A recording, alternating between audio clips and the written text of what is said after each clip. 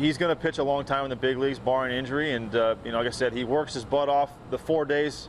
To be a successful pitcher, a starter, you have to work as hard as you do on the 5th day, the first 4 days, and he does that. He's the first guy here. He's running, doing all his weights, and like I said, he watches the game. He studies the other team, and you know, whenever we speak, he absorbs it like a sponge, and that's what you want out of a player.